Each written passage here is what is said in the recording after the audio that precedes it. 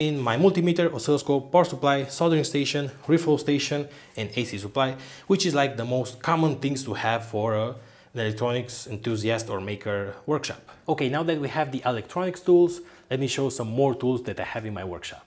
I have two fiber laser machines.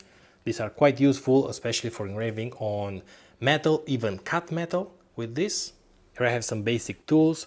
This is a sander, a vibration sander. This is a Bosch screwdriver, electric screwdriver with a bunch of tips, like a revolver. It's quite awesome.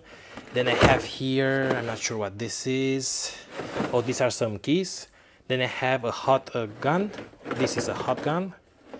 And also from Parkside. This is from Parkside, which is a brand from Lidl here in Europe. Then I have a bunch of other keys, Allen keys, and these are just a bunch of drill bits and screwdriver tips. Then all these machines are not in the correct place for now. I have a few 3D printers, resin 3D printers, two normal 3D printers, FDM, and I also have a belt saw for when I have to cut metal or wood. Obviously I have an angle grinder here. It's quite old, but does the job.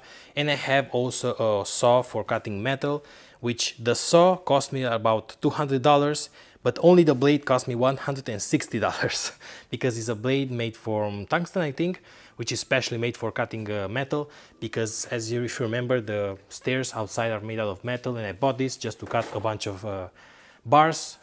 Also for my table, it's also made from metal. That's why I bought it, and for now it works quite well. It's also from Parkside. Obviously I have a normal drill. This is a plug-in drill. I think it's of 800 watts. And I've also bought this one from AliExpress. This has the colors of Makita, but it's not Makita. But it works quite well. It has a bunch of speeds.